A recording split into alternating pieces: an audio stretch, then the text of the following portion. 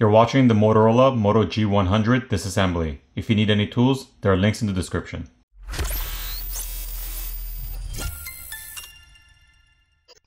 First, the SIM tray needs to be removed.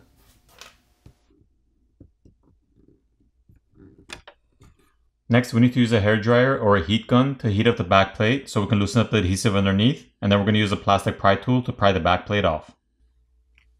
Here's a look at the plastic backplate. One thing to mention, there is a lot of adhesive holding down this backplate, so you're going to have to take your time prying it off. There are 17 Phillips screws which need to be removed. Now once the screws are removed, we can lift up and remove the top cover. On this top plastic cover, we can see a lot of antenna lines. These light colored boxes or lines are antenna lines, which are drawn over the plastic, and these lines over here are for the NFC antenna lines. If I'm not mistaken, this is the first time I've seen the NFC antenna lines drawn on top of the plastic. Usually there'll be a separate flex cable for it.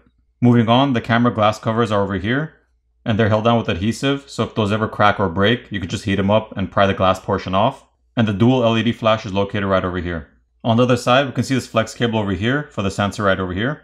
And the flex cable over here with these connectors is for the secondary microphone over here, as well as the ring light and dual flash.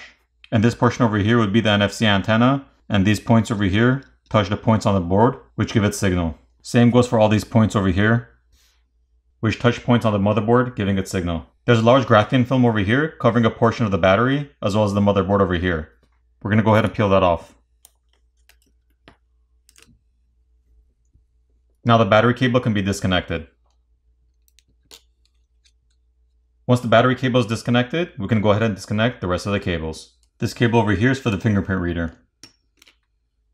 Next, this would be the screen cable over here. And the flex cable over here connecting your main board to the subboard. There are two wire cables over here in the corner which need to be popped off.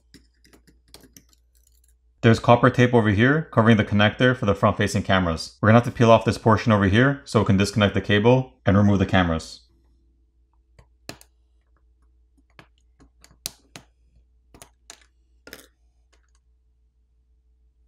There's one Phillips screw located right over here, holding down the main board, which needs to be removed. Now we can lift up and remove the main board.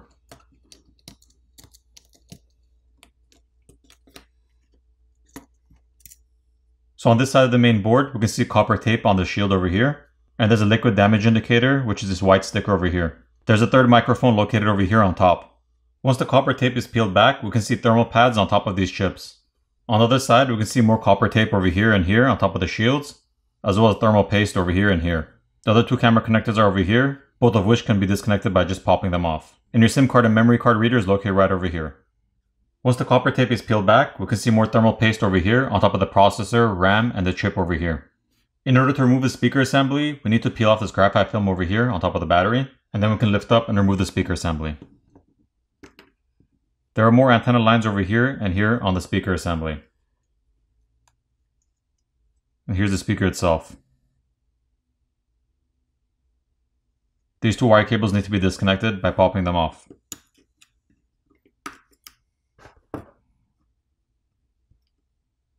And then we can disconnect this flex cable. There's one Phillips screw located over here holding down the subboard. Once that screw is removed, we can lift up and remove the subboard. The primary microphone is located right over here underneath this shield. The charger port's right here, and the headphone jack is located right over here. Taking a look at the other side, we can see a liquid damage indicator over here, this white sticker.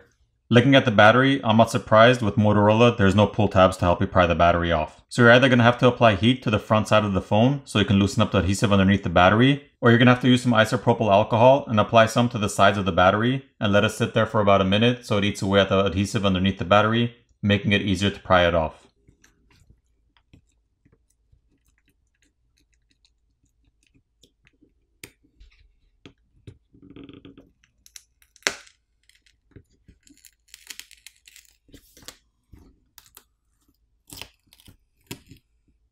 Here's a better look at the battery. The adhesive holding the battery down is very strong, so it's going to take some time prying it off. Once the battery is finally removed, we can see this flex cable over here which connects the main board to the subboard on bottom, and the flex cable over here which is your screen cable. It's right up through this opening or slit in the midframe. So if you had to replace your screen, you'd have to take the back plate off, remove the screws, and then take off the top cover, disconnect the battery cable and the screen cable, And then you'd also have to remove the battery, so you'd have access to the cable over here. And then at that point, you'd heat up the front of the phone where the screen is, so you can loosen up the adhesive underneath. You'd pry your old screen off, apply new adhesive, reapply your new screen, and reassemble the phone. So moving on, now that the battery is removed, we can see this copper heat pipe over here on top of a copper plate. The vibrator motor is located over here in the bottom corner, and the flex cable for the power button and volume keys is located right over here. It's routed through the mid frame over here, so if you had to replace that, you would have to pry the screen off as well. The earpiece speaker is located over here on top, and it's held down with adhesive. So if you wanted to remove it, just apply some heat and gently pry it off. This flex cable over here is for the proximity sensor, and the flex cable over here is for the Google Assistant button, which is located over here on this side. As far as repairability goes, I give this phone a 5.5 out of 10. It's pretty difficult prying the backplate off with all that strong adhesive, and same goes for the battery. There's a lot of strong adhesive underneath the battery. And when it comes to replacing the screen, you do have to pry the battery off as well to gain access to the screen cable. So overall, it's somewhat more of a difficult phone to repair. Now I'm going to go ahead and put the phone back together.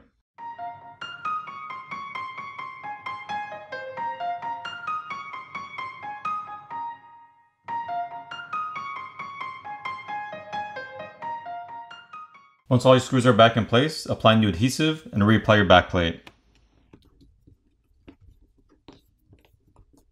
Flip over the phone, power it on, and you're done.